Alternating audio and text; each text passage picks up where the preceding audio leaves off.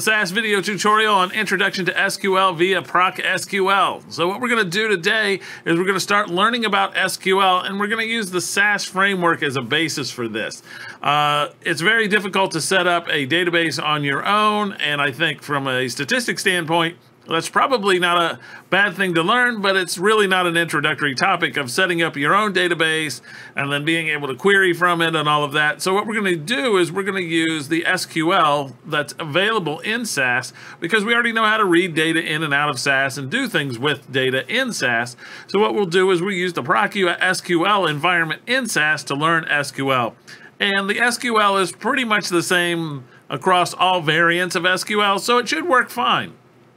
All right, so what I did is I have a lib name here, and this is going to set up a library for me so that it points to my desktop. And I already have some data sets sitting on my desktop, so I'm going to navigate over to my library called store, and you will see there's auto check and store revenue. So these are two data sets that I want to look at. I'm going to look at store revenue first, which is the storeinfo1.csv found on the repository.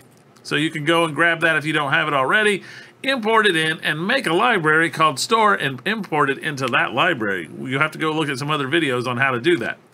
All right, so every Proc SQL starts with Proc SQL and ends with quit. All your statements must exist inside of here. And the most simple SQL statement is the select statement. So you're going to select, and I'm going to use the star, which means everything. And then you just put from where you want it to come from. So my data set is the store.storeRevenue data set, if I can type it right. Okay, and then at the end of your SQL statement is where you put the semicolon. Okay, so just keep that in mind. You can have a Proc SQL statement, and you can actually have multiple ones in the same Proc SQL. But every time you're done with a task in SQL, this is where you're going to put your semicolon. So if I run this real quick, you will see, here's my data set. I have store, I have revenue, here's the store, here's the revenue. So it's easy for me to get. Now what I want to do is I want to do some data checking with this. And so what we're going to do first is learn one or two other statements that will help us create better analyses, because this just gives me everything.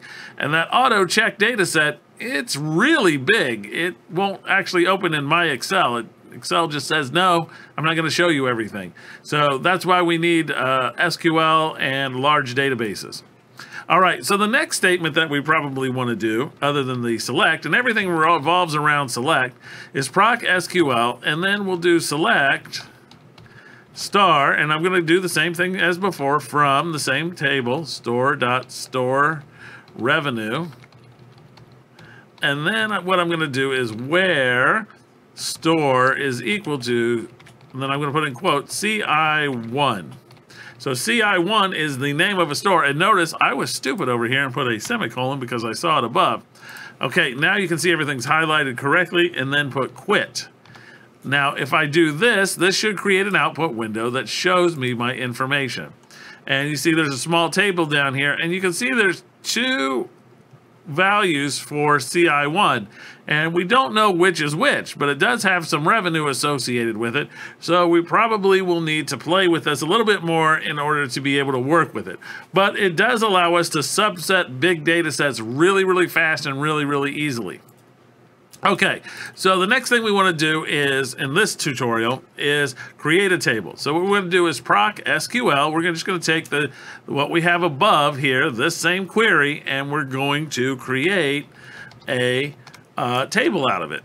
So what we're going to do is we're going to create table. That's what the table, and then you're going to give the table a name. So I'm going to call it store dot, let's say, store CI1. Okay, and then you're going to put as. Okay, so you're creating this table, its name, and then as, and then you put the SQL statements. So select star from store.storeRevenue, and then where store equals CI1. Okay, so this should create us a new table that's in the store directory named store CI1. It's going to select everything, all the columns. So this means all the columns from this table and where this condition is met. So let's run this real quick. And sure enough, it should create this. And if I come over here, I see store CI1 in my store directory, and there are the two values. All right, so this gets us started on how to use Proc SQL. Now, we'll continue on and we'll learn how to do other things with Proc SQL, but these are the basics. Everything's going to revolve around a select or, well, everything revolves around select and from. Okay, we're going to learn how to do some other things as well, but we need to be able to create tables, and we'll learn how to insert into tables. We'll learn how to do some other basic functions in SQL. It's not comprehensive, but at least it should get you going and get you familiar with how SQL statement works and what kind of output you should expect. All right, so let's move on to the next video.